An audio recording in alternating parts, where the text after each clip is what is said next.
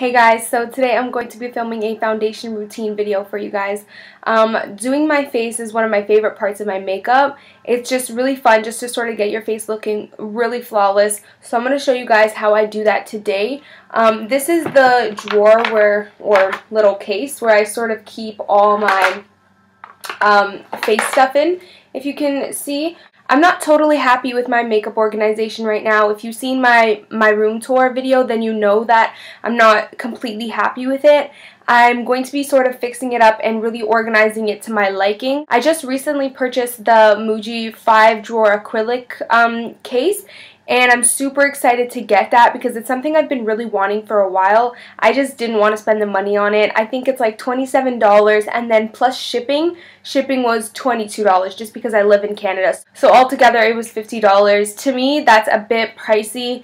And so I did look around and see if any other stores like Amazon or any other place online had drawers that I also liked that were cheaper, but really it wasn't worth it because when I did find one, they were like $39.99, or they just weren't as good of quality, or they weren't as practical as the Muji drawers. So I just totally gave in and went ahead and bought the Muji drawers. And I also found a 24 space lipstick holder on solutions-store.ca. It's a Canadian store, so I don't think anyone in the US would be able to get it because they only ship to Canada right now.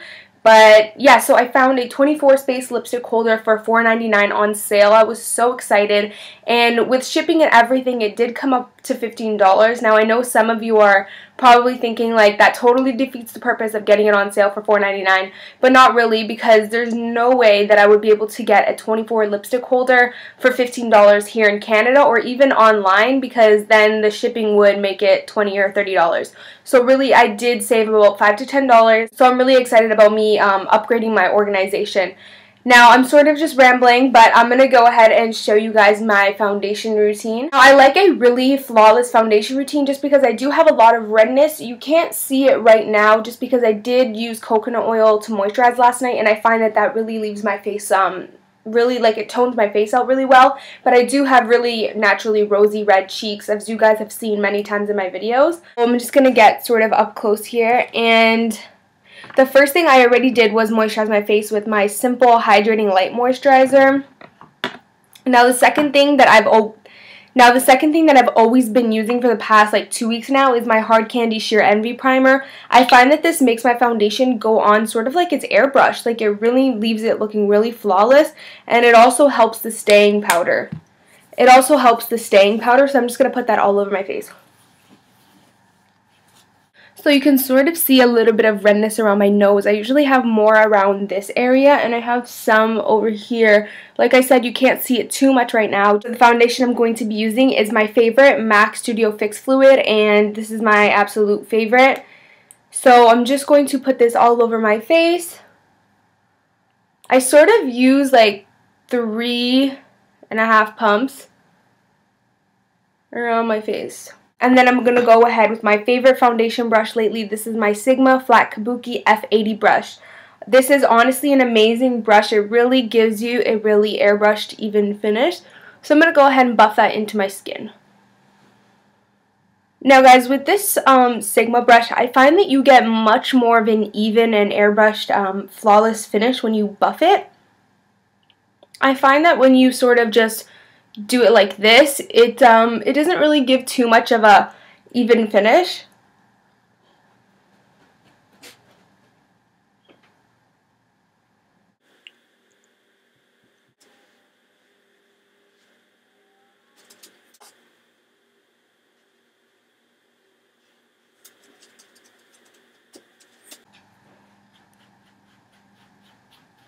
Now, I always like to run it down my neck just because we want to even out the skin tone. So as you guys can see, this MAC foundation does give a really great coverage. I like to make it even fuller of a coverage though, just because that's personally my taste. And I'm going to go ahead with my MAC Mineralized Skin Finish. Going ahead with my Equal Tools powder brush, I'm just going to put a little bit of product and just sort of really buff it around my face in circular motions.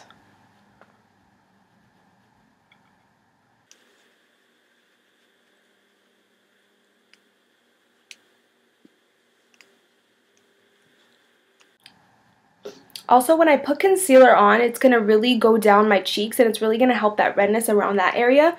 So that's another reason why I really love to put a lot of concealer, because it really does conceal all of this area, which is where I have most of my redness. So I'm going to take the MAC powder and just run it down my neck, just because I want to blend all these colors together. We want our face to match our body completely. And don't forget right at that jawline. A lot of the times it's easy to forget to do the jawline and underneath. But don't forget to just sweep a little bit of powder underneath there. So I'm going to be using my MAC Pro-longwear concealer. This is in NC15. And sorry guys, my foundation is in NW15. I don't think I mentioned that. But yeah, so I'm going to go ahead and use one entire full pump. And I'm just going to put it all over under my eye. And drag it down a bit just to, like I said again, conceal that redness in that cheek.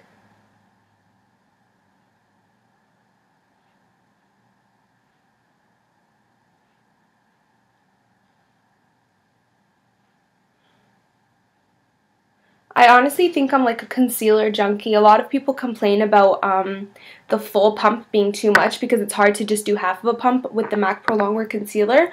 But for me, sometimes I find one pump isn't enough. So I'm going to go ahead with my Beauty Blender dupe. This is by Revive Beauty Pro, and I don't dampen this just because with this dupe I don't find that when I dampen it makes a difference. Sorry about it being dirty right now. It gets dirty pretty quickly. But yeah, I don't find that it makes a difference. I really do like how this blends out though, but it is sort of hard to buff it in, but it's fine. So I'm just going to go ahead, and I'm also going to be lightly buffing it. Like, I don't want to blend this out too much because the thing with concealer is when you do blend it out, it sort of dries into the color of your skin after, and I really do want that whiteness under my eye. I'm obviously going to blend it out, but I really do want that bright whiteness, so I'm not going to blend it out too much. That is enough. I'll be topping it with powder after, so it won't be like too crazy. This also works as my highlight. A lot of the times I just use my concealer in a really light color to highlight. I'm going to take my Rimmel London Stay Matte powder and use that as a setting powder for my concealer. But I'm also going to be using it just to sort of blend around it. Also, this will help make it a little bit brighter because this is a really light shade. This is in the shade Silky Beige. I'm going to go ahead with one of my favorite highlights. This is Wet n Wild ColorIcon, and this is in the color Reserve My Cabana. So I'm going to take just a stipple brush. This is from Spa Resource. I'm just going to take this and really work it into where I had my concealer. Just right on my upper cheekbones.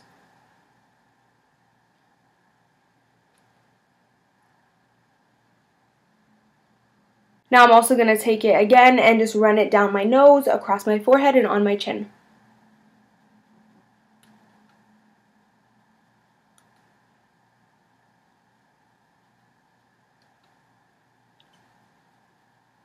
So next I'm just going to be contouring a tiny bit. I want to keep it really simple today, so I'm just going to use my Wet n Wild ColorIcon in Bikini Contest. You guys are probably sick of seeing this product. I use it literally all the time.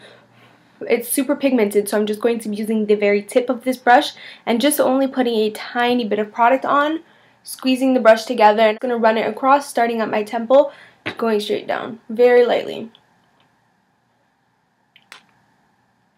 Now, a lot of people do the fishy face when doing this, which I think is really great, but for me, I have really high natural cheekbones, so I can sort of already even see my contour. Like, sometimes I'm not even wearing contour, and you can sort of see that shadow because I do have pretty good noticeable cheekbones.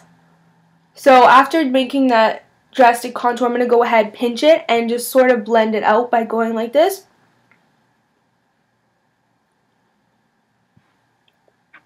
Doing the same to the other side.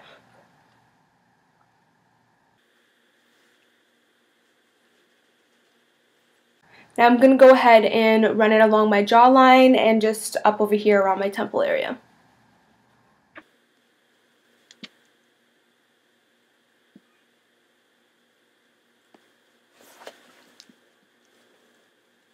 I'm also just going to go ahead and do my brows quickly because no face is complete without a really defined brow. So I'm just going to go ahead and do that and fast forward through this part.